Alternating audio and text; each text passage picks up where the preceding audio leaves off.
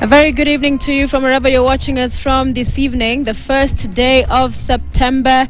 You have been appraised of today's top stories by Jesse Rogers. It's time for part 2 of the Supreme Petition. Remember, we started earlier on at 8 p.m., went through the hour, and this part we go through the second half with my guest. But before that, part 1, I took you through IEBC's response to the petition, that consolidated petition. Now I want to take you to the President-elect and Deputy President-elect William Ruto and Rigathi Gachagua respectively. They had their day in court, and this is what their lawyers said, beginning with senior counsel and the lead counsel for his defense team, that is Fred Ngati. And when he appeared before the judges in his opening remarks, talked about the unprecedented nature of this particular petition that saw initially 9 petitions actually filed.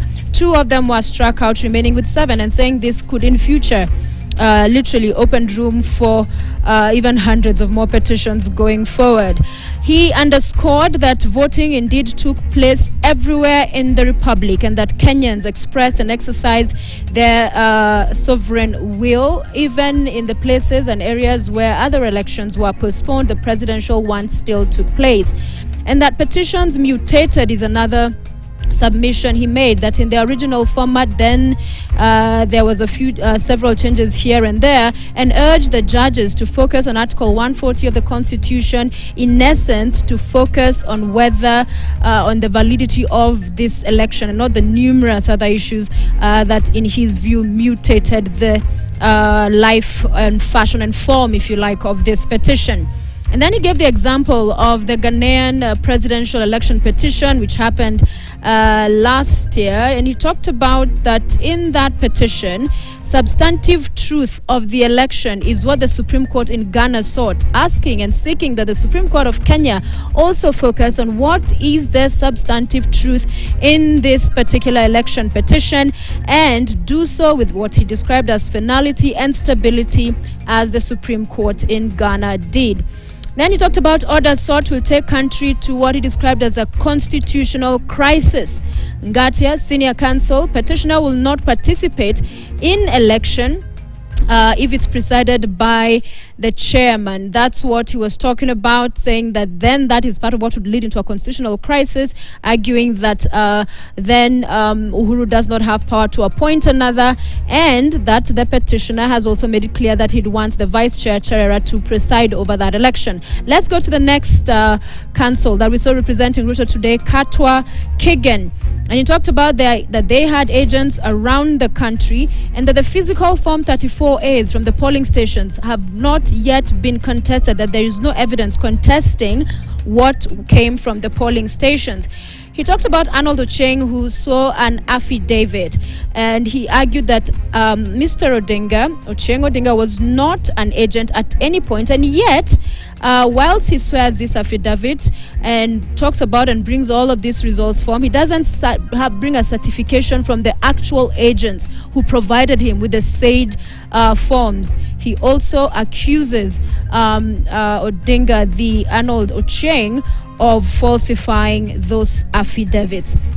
And then in terms of technology, he argued that in Odinga 2013, the Supreme Court opined, what if technology failed? Would this then mean that the election is nullified? Would it impeach the election? And said that technology is there, yes, but there's a vast part of the election that is manual, and that we should not forget, he urged the Supreme Court, that you still have to consider what happened at the 46,229 polling stations around the country. Then he also impeached and had critiqued the Githongo logs of 2014, or rather the Githongo logs, I beg your pardon, in this election, saying they're from 2017, and talking about that after those fell through, with Githongo having to file a subsequent affidavit on the same, then Justice Nyang'aya jumps on with new logs. He's an extension and a surrogate, is how Katwa Kigen described the morphing of this particular matter and how those affidavits have been sworn.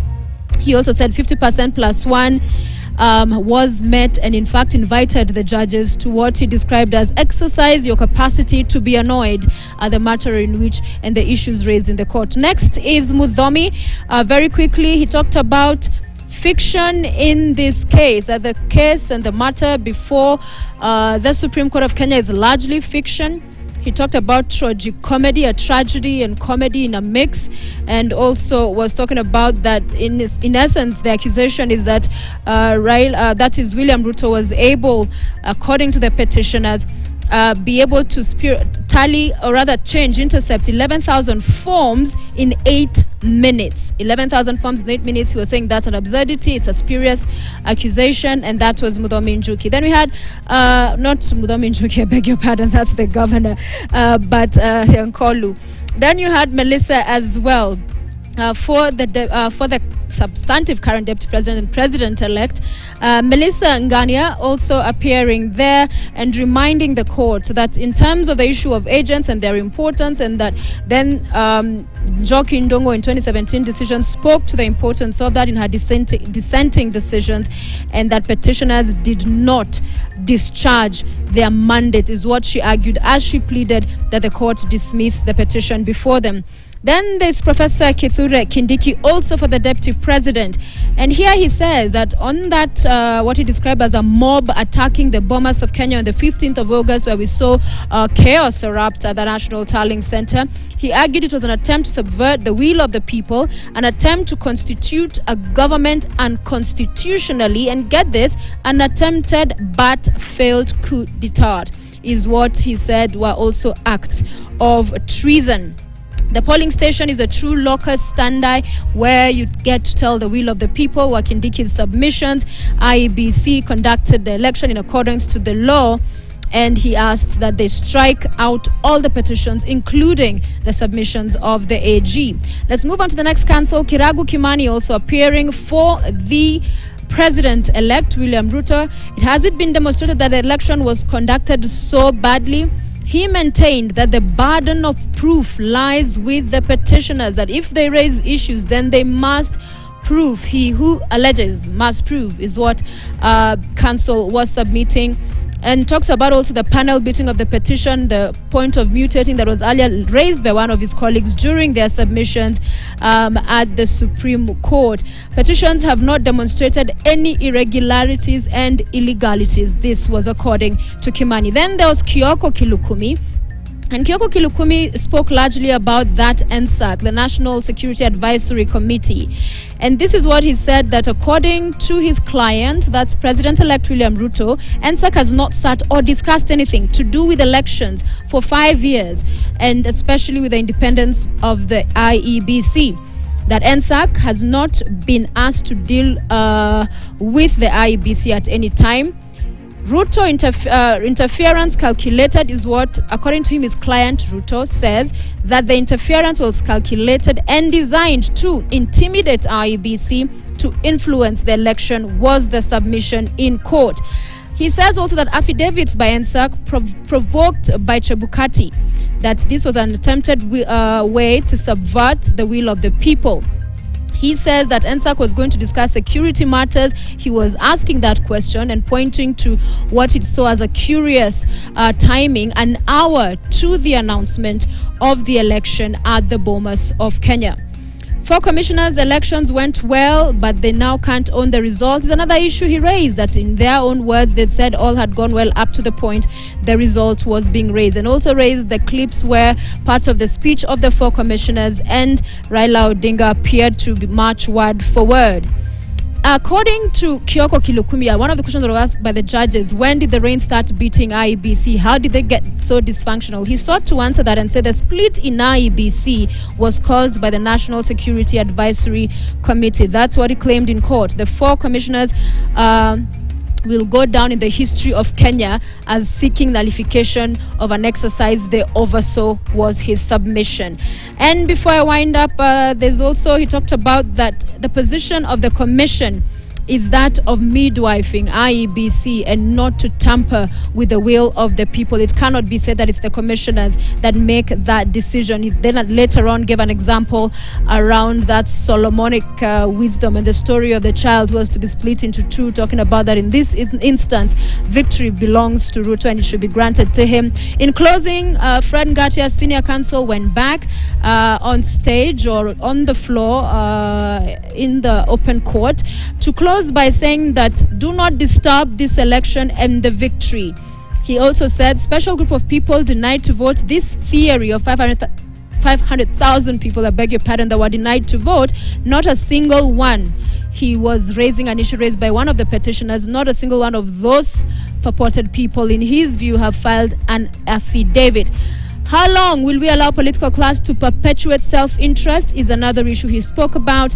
And as I bring this to an end, Fred Ngatia, senior counsel, lead for the Ruto team. Voters exercise their right, hold them to covenant, and they made a choice that should not be disregarded. So we have that. Let's now head back to our panel this evening. I have with me on set three advocates, Dr.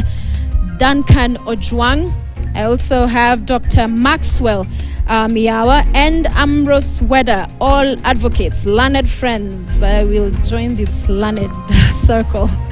Thank you very much for staying with us. I know it's been a long day of following the events of the Supreme Court, but this is an important one for the country. So Wedder, as promised, I will come to you. I don't know whether you want to respond to some of what had been said earlier before we get into the issues now, with context for the person who had not been watching. Yes, thank you.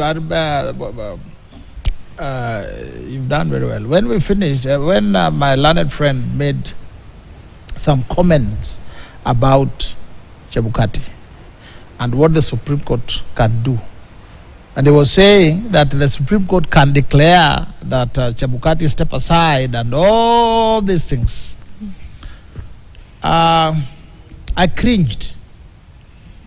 I feel sad for some of us who went to Nyati House for the very freedoms that some of these people enjoy. You feel the pain. Why do I say so? It is sad for an advocate to advocate for anybody to be found culpable without due process, without the allegations being put before you, given an opportunity to be heard, accusations being put, you are given an accusation, an opportunity to be heard, and then a decision is made. So that if you have a problem with Chebukati that he breached the constitution, you have to say you did 1, 2, 3. What do you say? Then he answers and a decision is made. And then you do not take away anybody's right to access the Court of Appeal and the Supreme Court. So if you're in the Supreme Court and the Supreme Court declares, we think Chebukati breached the constitution, where else does he go? That's why we start in the subordinate court, so that you go to the High Court. From the High Court, you go to the Court of Appeal. From there, you go to the Supreme Court. Now, my brother is suggesting that we condemn people unheard. We condemn them at the highest court in the land. Thereafter, I don't know whether they appeal in heaven or in hell. Such kind of suggestions are very sad, especially today it is Chebukati. Tomorrow, you are also qualified to be chairman IEBC. And somebody else will say, yeah, we have already set a precedent. And then, so that is the part I wanted to say. If anybody thinks Chebukati made it a mistake and they should not hold office, there is a set procedure in the Constitution. You follow it. But it's not open for the Supreme Court. Yep. As an aside, in a presidential petition, to then go and say, I look at Miawa's head is not big enough, he should not sit here. I look at that kind of Ojwang, he's too dark, he should not sit here. That is not the business of the Court of Appeal, of the Supreme Court. But we wish to see what they find, because this is still open. Now, you cannot make a finding when it is not before you. It wasn't a subject. It's not a subject. It has to be before you, and the other fellow has to be asked, respond. So if Chebukati has to be a respondent. Chebukati as Chebukati. He is. No, he's a respondent as IEBC. In his work, not in his conduct. All right. And if you are questioning his conduct, there's a process. Secondly, there's this question of collegiate nature of the IEBC. Now, if you read the Constitution and the Acts, election is one of the functions of the IEBC, but it's a special process which has been removed and has been placed in the hands of a returning officer. All the powers have been vested in the hands of a returning officer, to the extent that the Constitution says that for purposes of presidential election, the chairman of the IEBC shall be the returning officer. Meaning in other elections, other stages, please listen. Shall declare the results. No. There is nothing in the Constitution that says that the chair is the national returning Please officer. don't make statements that will embarrass you. It doesn't exist anywhere. It says shall declare the results, which is the role of a returning officer. Can I respond? Let me finish. Yes. Let me finish. The Constitution says, for purposes of presidential election, the chair of IBC shall be the returning officer. That's wrong. Let me finish. Okay. Let him finish. Then that means there are other returning officers. And we have seen in our elections, the returning officer is in charge. He declares election. You can even exclude people from the polling stations. He is the one whose word is final. Final until overturned by the court. We have had instances. I think there was one of the senatorial elections, I think, in either Nyandarua or one of these places, where the returning officer declared the wrong person as the winner. It was a mistake. And the same returning officer went to court and said, I made a mistake. But to the extent that he has already declared and issued a certificate, he himself cannot change. Okay. That's the way the law is. All right. So saying that this one, the collegiate, if it was collegiate, people will vote.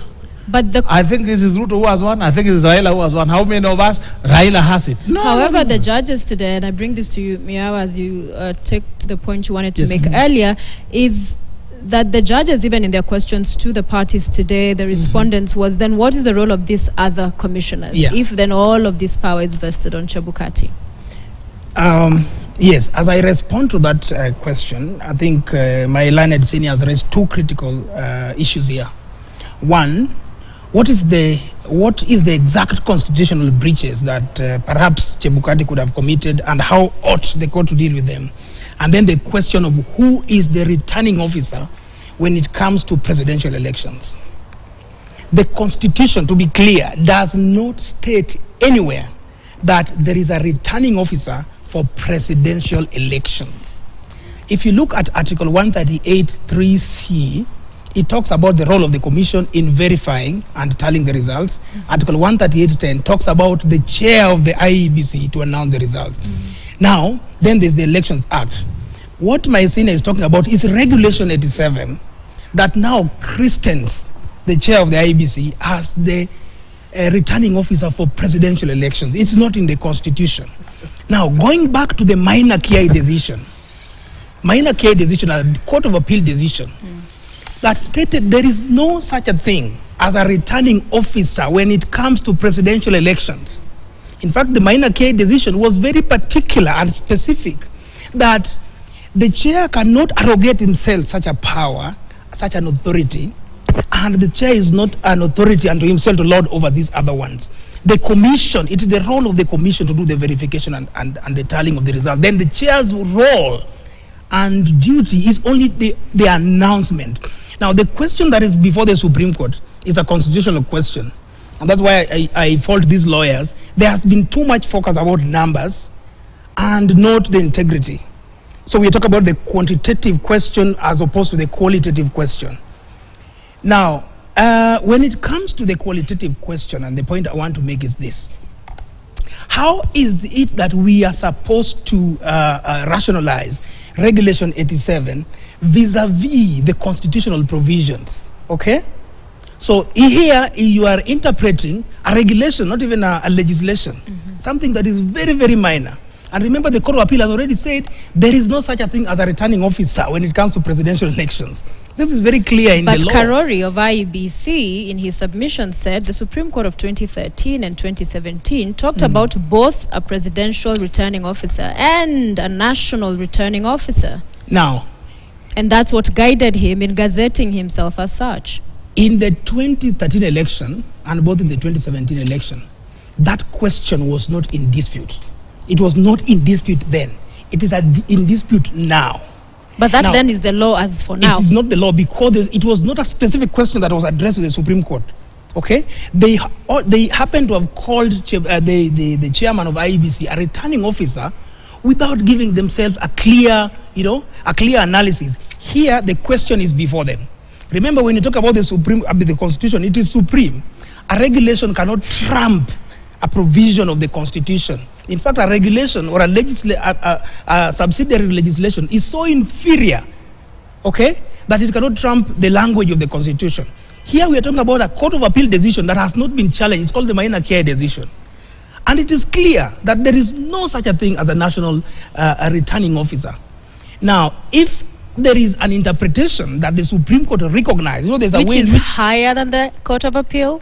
Recognition or calling somebody by the name when that has not been made a subject of discussion. This was not a question in 2013. But it's also not a question in this petition. It is. Actually, that's what we are saying. The 9 issues? Which one? It's one of the issues, and this is how it arises. One of the issues, we have 9 issues. This is how it arises. If you give me more leverage. You want to speak the whole night, and you are being told by a non-lawyer is not the issue, and now you are pontificating. But I think we should focus on the law. The political ad hominem statements may not. Tell us which issue. All right. This is how it arises. Yes. The question before the Supreme Court is: was the result, the process of announcement of results followed as provided in the Constitution? Okay?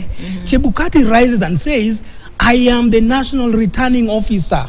I am the one who has the final word as to what to announce and tell the country. The commissioners are telling him, no, you have a role that comes at the tail end. The process begins with verification and tallying. That's a constitutional process. So therefore, when you arrogate yourself the position of a national returning officer, that does not exist in law. This is a wrong process, it's a wrong procedure. Now, let me go to the question of the constitutional breaches and whether Chebukati can be told to step aside and not supervise or superintend fresh elections if they are called. My colleague forgets, and he has very short memory, that the High Court has told governors not to step into office. And remember, these are constitutional office holders, elected into office, discharging constitutional duties. And this is a decision by Justice Mumbi Ngugi. It was first made in the case of Waititu, in the case of Sonko, the former governor of Nairobi, and they were barred from accessing office. The Supreme Court can do the same and follow that precedent. We are not saying that the Supreme Court is removing anybody from office. Removal from office is a different and a distinct constitutional process that is so different from the court making a pronouncement that, look, there is a constitutional breach, purported constitutional breach. And by the way, remember, it's one of the prayers in the Azimio petition is that they find Chebukati liable for having committed a constitutional breach. It's an express prayer. Probably you can look at it. Once it is a prayer, it is now subject of determination before the court. So it's one of the issues that the court has to determine. And remember, that was one of the questions that was being asked by Justice Njokindungu and the Deputy Chief Justice. Look, if we are to tell Chebukati not to supervise this election, what becomes of the removal process, the constitutionally recognized removal process? So it is not right. And we can point at some of the constitutional breaches. As Mio says, the first thing, attempt to subvert the will of the people, attempt to subvert the Constitution, and failing to follow the dictates, express dictates of Article 133 in terms of the process of announcement of results. Process is so important. It is the qualitative process, it's a constitutional threshold than a quantitative process that these people focus on. Okay. I want to bring this to Ojwang, and a question that was posed today is why couldn't Chebukati wait one more day before announcing the result and perhaps engage the commissioners? The 7 days were lapsing on the 16th. Why have it on the 15th? Yeah, within those 7 days, remember even the report of the national security was that there was anxiety. Though Chebukati believed and respond that they were demanding for moderation of results, but on their own defense, they are saying they'd come because they became anxious on behalf of Kenyans who had been waiting for the results for 5 days from Bomas. And right there, you can imagine if Chebukati waited for another day, because you announce the result when they are ready. You announce the results. The results being ready is what guides you. It is not the recipients. You don't leave the results and say, let me check whether Ruto is up, whether Martha Karua will take these results, whether Nani will run to suicidal thoughts. It is the preparation and the final results that dictates. So if they are done and he has the results, can you imagine if he had postponed?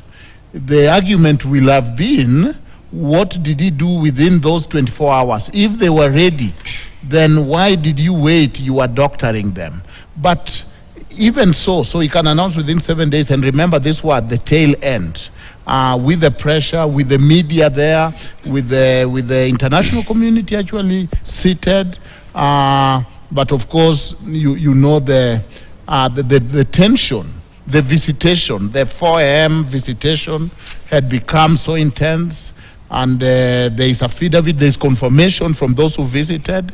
Remember, you corrected that it wasn't 3, it was 4. And then there is the national intelligence or the national security who also visited him. So you can see why he had to discharge of his duty. Was Chebukati supposed to negotiate with the dissenting commissioners as time ran out? Because that seems to have been the plan. That if we can stall him and have him to fail to answer, to declare those results within the 7 days, then we can say there's a constitutional crisis because nobody has been declared. What do we do with this election? Do we go back and all that? So think of the other commissioners have left.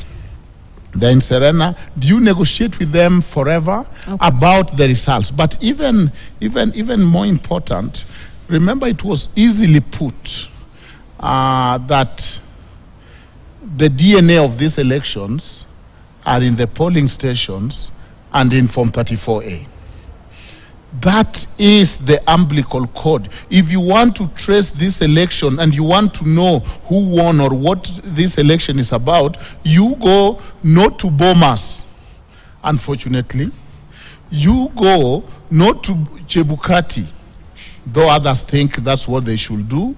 You go and you tally the original Form 34As. And that there is the crux of the matter, that the DNA of the election is the will of the people who are expressed in the polling station. There is no dispute, as Professor Githu started by saying, that everybody have accepted the minor Kiai to be the Bible, that elections are over the polling station. So what Dr. Miawa is talking about, which is actually a lynch mob, going after Chebukati, after he has discharged his duty in the midst of the greatest tension.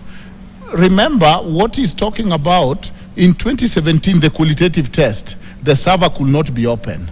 Right now, they were walking in the server. The last time in 2017, there was announcement before the Chebukati received all the original Form 34A. Yeah. It was based on provisional results. Right now, it was on their face for 4 days. It was in court before they were even called. Last time, there were the kills kit and the identification failed. This time you had the statistic, it was up to 90-something%. 99. So 99. I think that one can so put it aptly. There is nothing wrong with Chebukati, but there is everything wrong with the politics that is bringing people like Chebukati to mediate.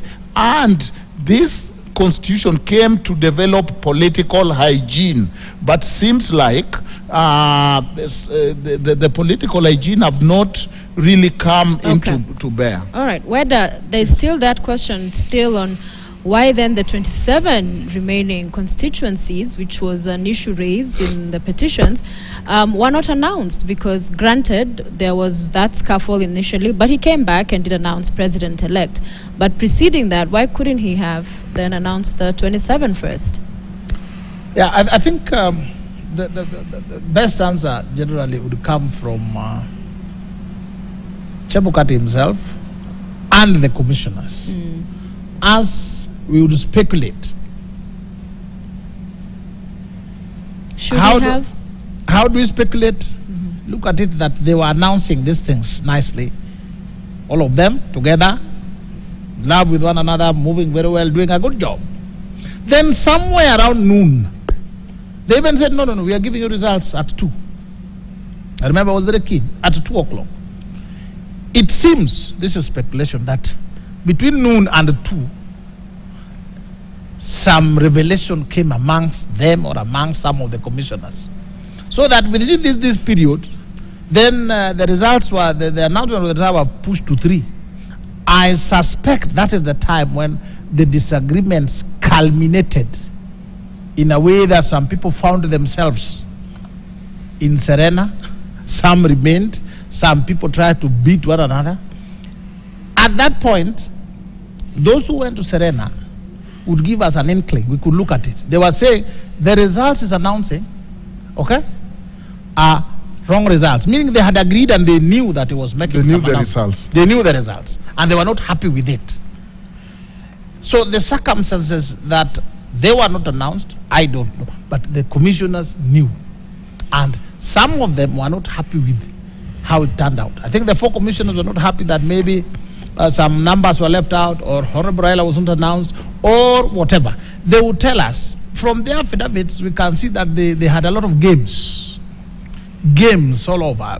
Some people even visited at night, 3 a.m., 4 a.m., and they're correcting themselves. It was not 3 a.m., it was not 4 a.m. It appears that those who were acting on behalf of Azimio had access to these commissioners, even had access to the chair, because 4 a.m. they were visiting the chair and calling each other Oksunias.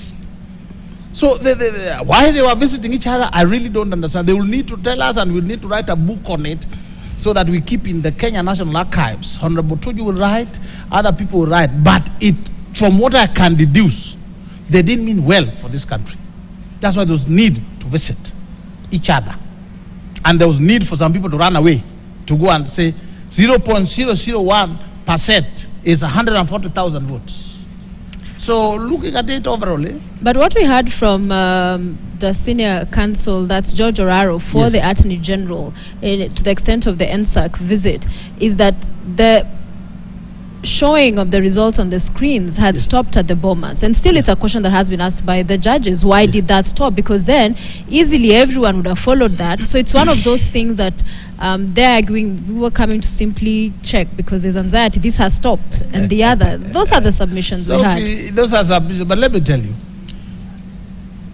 the presidency is not a nursery school issue. It is cake, caviar, dollars. People kill one another for it. Nations have fought over it. So these people who are just concerned, why are you not announcing? Yet they had still had 7 days. They should have waited until 4 p.m. the last day. Then they say, my brother, you'll cause a constitutional crisis. What's the problem? Why were they in a hurry? We have not heard from the deputy president's side why he was not jostling, why he didn't have wind in his stomach, why he's not sending people like Ojuang here to go and check. So these people, they can come and tell us they were concerned, but I think 4 a.m. is too early to visit out of concern. At night, Kenyans were asleep. Only early risers. So the correct position is this, in my view, not out there. Some people are trying to influence the outcome. The outcome that was there was not what they liked, and they wanted to push for it. Okay. And somehow some people stood their ground, some people walked out. Miara, has the just call him Miara because Daktari, has the burden of proof been discharged by the petitioners? Because that's what we heard from Ruto's team, saying that that's where the burden rests. In their view, it has not been discharged, and they maintain up to now no contestation has been raised on the physical Form 34A at the polling station. Now, in law, because here we should be speaking purely law and not political statements. And the law requires two standards. There is the burden of proof and then the standard of proof. Now, standard of proof and burden of proof, what in relation to what allegation? If I was to look at, of course, the burden means that it's the petitioners. When you allege, for instance, when they allege staging, they have to prove that staging by availing evidence. When they allege manipulation, either at whatever level, and most particularly in this particular case, they have alleged manipulation at the transmission level. Remember, the allegation is that once the results have been fed into the KM's kit, on their way they're intercepted, they are doctored, and then they are dumped. That's what they call staging in an IT language. Now, the burden is on them to prove that. They have annexed several affidavits. One of them is by Arnold Oginga. And actually, when on my way here, I had a chance and an opportunity to read it. You know, people can make political statements and roadside declarations, but the Supreme Court is going to have a time and a chance to look at that evidence. Okay? If Arnold Oginga alleges, you know, or an IT technocrat says this is the proof of staging, okay? None of us has gone into the very details of all these allegations. The Supreme Court had a chance. In 2013, I had a chance, by the way, because I was working at the Supreme Court as a law clerk stationed in the office of the Chief Justice, and we had a chance to do a scrutiny, just like the Supreme Court has had a chance to do it this time round. And one could see quite a number of irregularities. There is going to be a report that comes before the court, okay? So the petitioners will point them to where those errors and manipulations are. In terms of standard of proof, okay? In terms of standard of proof, of course, I'd heard the lawyer saying that they haven't made the standard of proof. The standard of proof has got two prongs. Here we're still speaking law. The first is that the election was not substantially conducted in accordance with the law or the Constitution, or that there were massive irregularities that could affect the result or the outcome. Now, in other jurisdictions, in other countries, one has to prove the two jointly. In this jurisdiction, you can disjunct them. By disjuncture, mean that if you can prove breach of the law, that's the qualitative aspect, okay? Breach of the law and the Constitution, you do not need to go into irregularities, okay? Because the Supreme Court, I mean, the Constitution is supreme. Now, that's why when the people are attacking Chebukati, and are impeaching particularly his conduct. Remember, election is a process. There's the voting process, there's the counting, the transmission, and then the final declaration when it comes to the presidential one. Even if one was to attack particularly one step, which is the result declaration process, okay, you would attach it on the basis of a constitutional standard. That is the qualitative aspect, okay? Has the declaration conformed to the law? Now, I want to take you back in history. At least from 2007, I voted. In 2002, I was young. I was still just finishing high school. In 2002, results could be known publicly from each and every constituency, from Nyando, where I come from by midnight, and the whole country knew the winner. In 2007, the same, even though the contest was very, very narrow and fierce. We knew the results from each and every constituency. Same to 2013 and 2017, even if one was to question those results. That culture of telling the country what the results are, even before they are verified, okay? It created what in law we call a legitimate expectation. The right to a legitimate expectation has got several elements, okay? One, it is either the law says this is how things shall be done. So it's a promise created by law or the Constitution.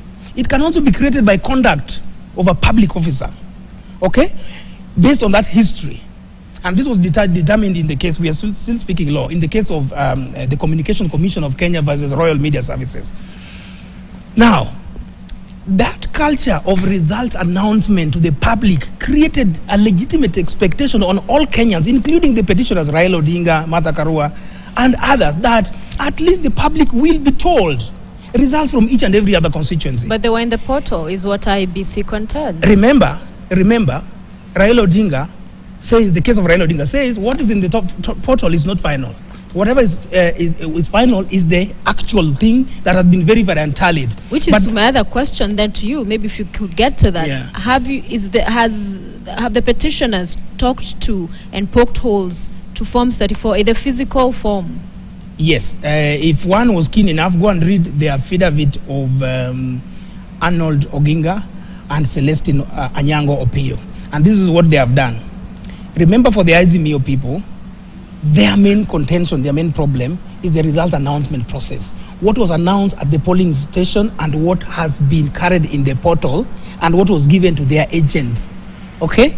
They have given a breakdown. Their affidavits are long, over 100 pages, together with an extra. They're extremely long. Mm-hmm. None of us has got a chance to sift through that evidence. But I'm saying the qualitative standard has not been met in the sense that Chebukati declared himself a law and with impunity against the wishes of Kriegler that says be transparent, be open, tell the people, you know, don't create, in terms of creating a political hygiene. If, assuming even these 27 constituencies were not announced, how are the people supposed to know, even those people who had voted in those constituencies? It is not about the question of chaos, that chaos erupted, everyone ran away, and then they could not announce. Even when he was announcing, before he flashed the results from his pocket, he could have said, okay, fine, I'm going to announce the results, but these are the results from the 27 constituencies. He was sitting there next to Musalia Mudavadi. He could have told the country, these are the results from 27, if at all they were ready. And from my memory, results were only announced like 6 or 7 of them from 7 constituencies. There were no others. Really. I mean, let us be truthful here. All right. Yeah, no, it appears that the process of tallying is a continuous process that begins at the polling stations. That is tallying and counting. Get to the constituency, and that is the path. And then get to Bomas, where you saw even Cherara severally appear on tele doing the same, Nyangaya doing the same.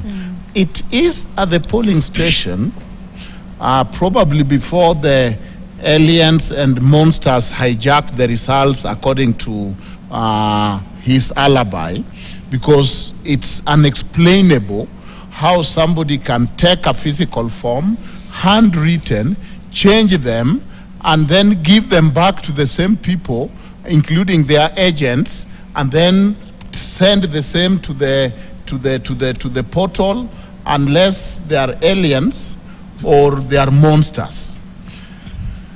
In that local polling station, like in my local polling station, we actually were counting with the benefit of mother tongue, because we were made of the same language.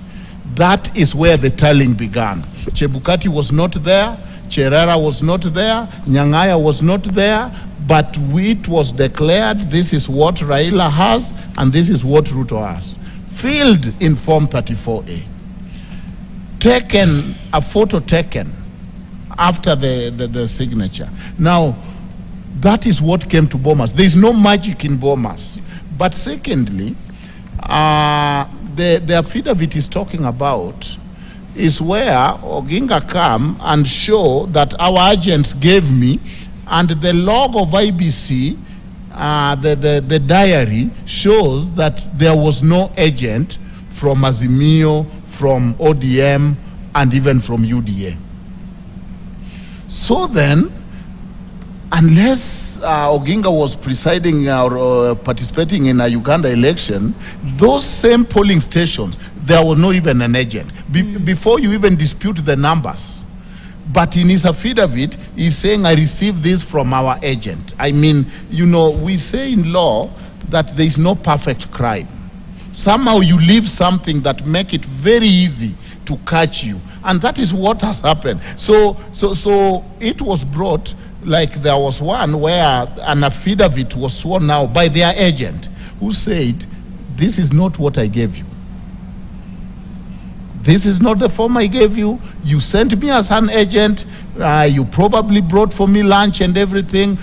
And then at the end, I took a picture of Form 34A as a diligent agent, send it to you.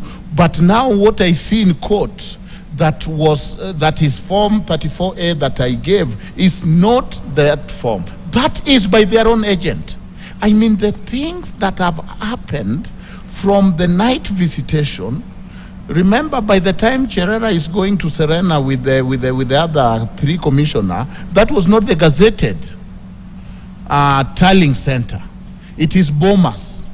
So you wonder, should Chebukati follow them to each and every home, to their home, to an gazetted place? How about the visitation? I mean, the court asked a very fundamental question. When did things go south? In Cherera's own admission, we were doing very well until the last day. You cannot dispute the results you have not seen. They cannot be opaque while they are forcing you to walk away. It then became clear that the independence of the commission, and you see they are conflating issue. Commission does not mean commissioners. Commissioners are part of the commission. So there is the commissioners, there is the chair, who are 2 distinct, because even in terms of role, he's not just first among the equal. He has special and additional qualification, and that is why he can be returning officer by whatever name. The person who declares results is a returning officer. In simple word, you can call them either way. So they leave the gazetted place to a known place. Here, Chebukati has been visited here, and he cannot live here because there is danger everywhere. He cannot even come to the hall because the other side is mounting and coming and throwing his chair and picking him in the middle of the security. Right. What is he supposed to do? But to the ultimately, I think the standard, because he's also not very clear. He's talking of qualitative standard. It is beyond more likely probability, more probable than not, beyond 50%. Now, it is not any error, because that's what it seems to be misleading. I hope none of your students is watching this painful thing, because it's like an accident scene, that any error can lead to cancellation of election. Far from it. Let me respond. Let him respond briefly. What is he responding to? Especially on the question of standard, whether your students we'll come to you. Whether has been quiet for some time, but whether, in fairness, the voter suppression issue that has been raised, and whether the postponement of elections led to the same, and also the disparity of where you're told there are more people that voted for president than other seats. And I remember Mahat Council speaking to that and regarding the Martha Karua petition and saying that it was alleged 23,000 was the variance. However, from our numbers, 900 were the stray ballots, and also reminded the court that this county has 2 prisons, and they only vote, of course, for the president. But looking at just, because that argument as well came up last election, 2017, in the Supreme Court, about that disproportionate, that is more for president than there is for other positions. Thank you. Voter suppression, I think we are picking this from America, from Trump. Yeah. the voter suppression, ours is still manual, and suppression must be deliberate attempts, not where you look at it and say the ballot papers are mixed up, we cannot go on with elections today, we'll reorganize. It's unfortunate, it should not have happened, but if it happened, it disappoints both sides. There were people who were going to vote for the governor, but in favor of Honorable Raila. There were people who voted for the governor in favor of Ruto. Both of them, somehow, you look at the mass of probability and it falls. But you have to come in and demonstrate that because of this postponement, this percentage of voters could not turn up, and if they voted, they were mine. Remember, this thing is simple. Honorable Ruto is leading with 200,000 votes. All they have to show on their Azimio side is that all these mistakes, if you add them, it would be 250,000 votes. Therefore, would have won. Going through other picking, like you'd pick a piece of air in the nose here, there, standard of proof, burden of proof, all these proof. Those ones are mathogodanio when you do not have real Is that legal evidence. parlance? No, that's how they yes, you and KK language. What I'm saying is simple. The first thing you go for is to just say, look, they stole our votes. They stole them. This polling station, look. By now, it will, all the media houses and the newspaper will be showing. Here.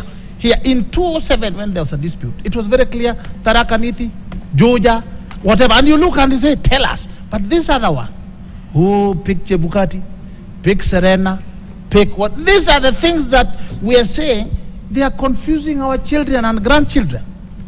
And the Bible says a good man leaves an inheritance to the children of his children. That is why when now some people go to Serena, some people visit each other at night to try to convolute things. We say, some of us say, no, that is wrong.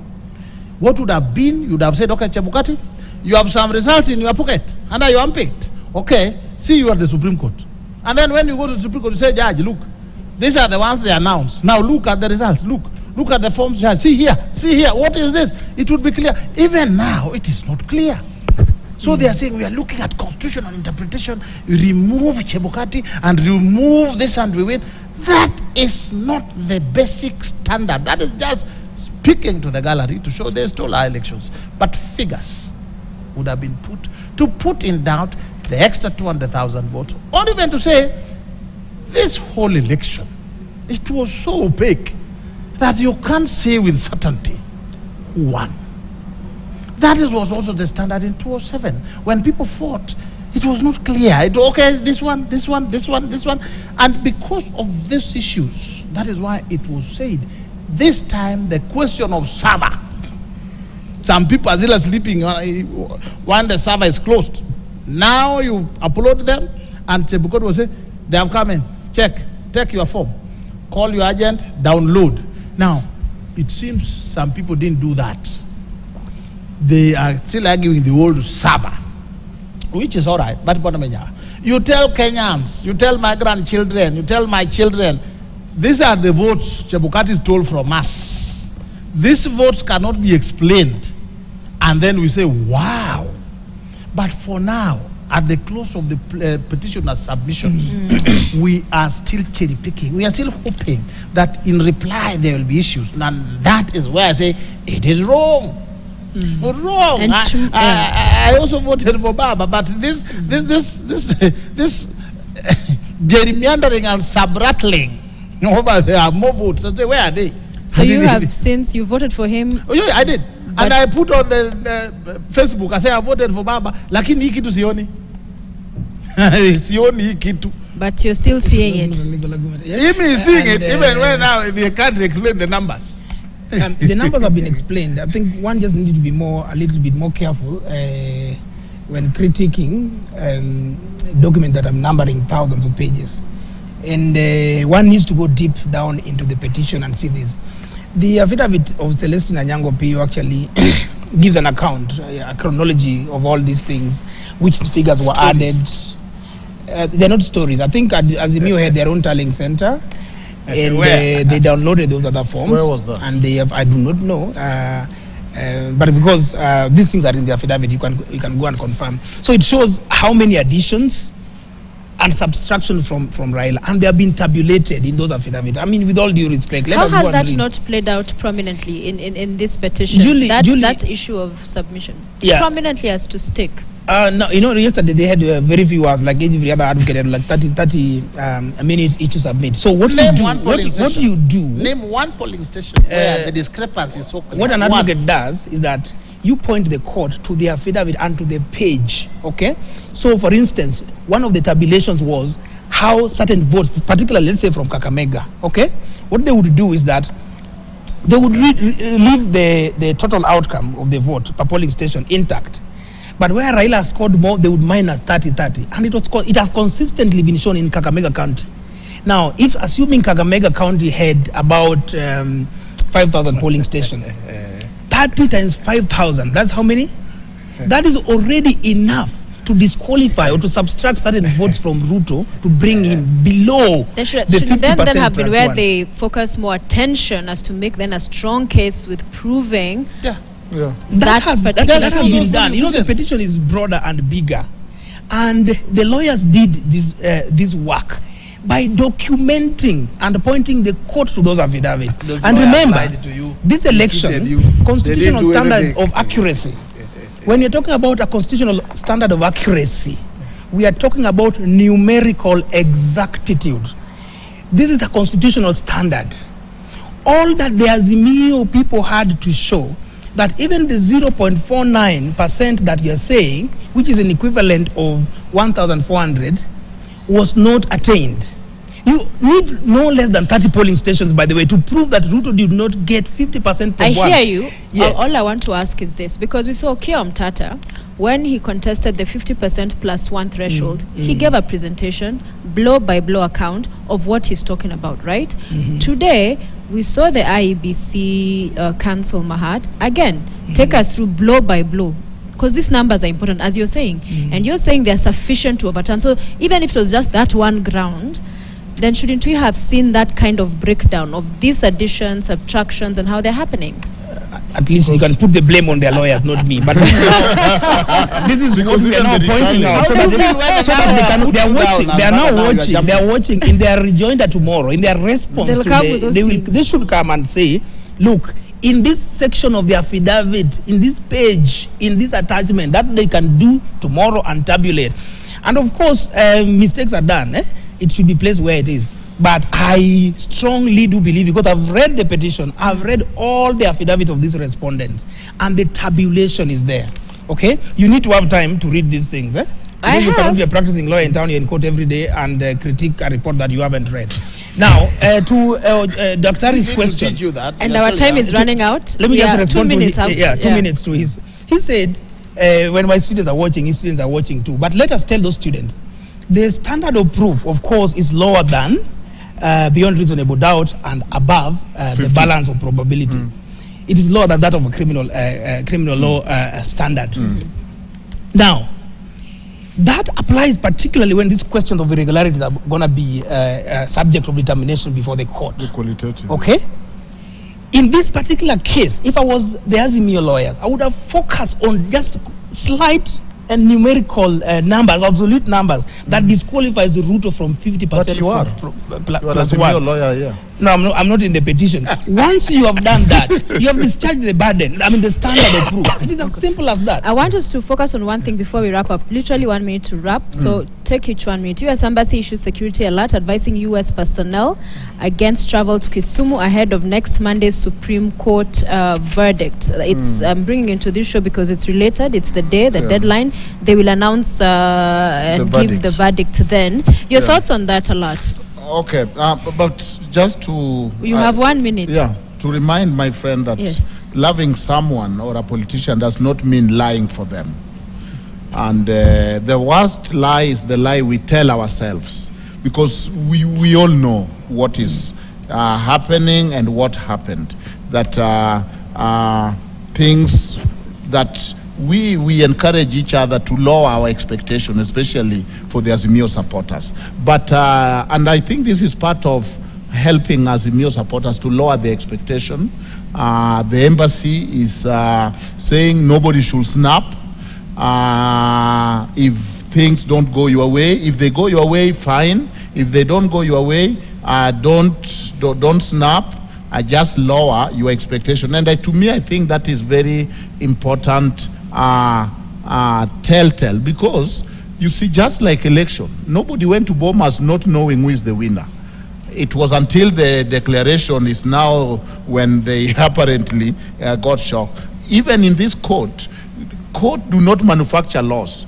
Court cannot do what they are saying. This thing will require a magician, and it is which logic? It's not maths, it's not logical. All right. And so people can tell where this thing is going. But to me, I encourage Kenyans that, you know, it's not about Raila versus Ruto. It's about our country. We are the sovereign.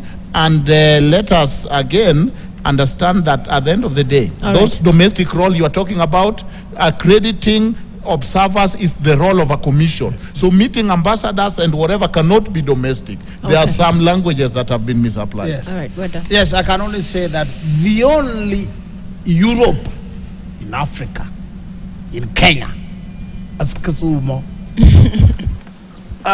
So there should be no fear. Whatever considerations the Americans may have had, there should be no fear in Kisumu and the western part of Kenya. It's a relatively safe place. We behave well. The only possible outcomes will be two.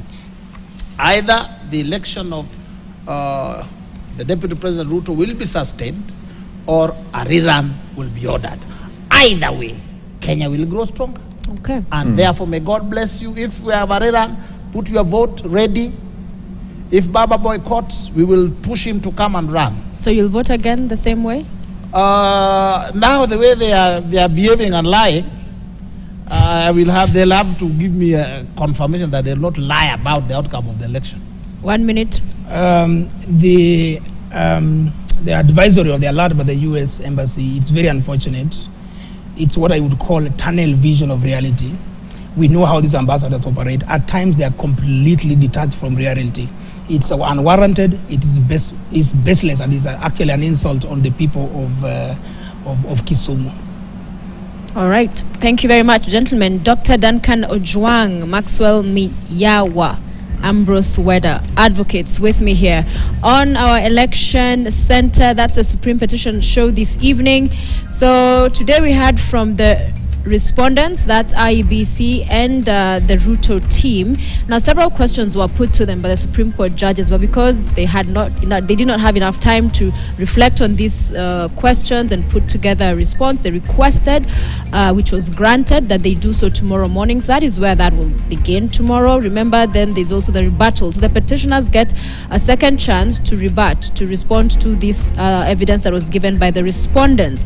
And then there's a scrutiny, and I see the report is out. So again, that will be in court, and there will be submissions on the same. But after all is said and done, tomorrow is the conclusion of the Supreme Petition. Sorry, the show called the Supreme Petition, the presidential election petition. The judges will then retreat over the weekend, a very short time they have, and then on Monday we will know which way the 7-judge bench led by Martha Koome, the president of the court, will be making that decision. Here on KTN News from early morning tomorrow, we have all those proceedings live for you, so do join us then. On behalf of the great team behind the scenes that makes and made this show possible, we thank you for watching. I'm Sophia Wanuna. Have a good night and God bless.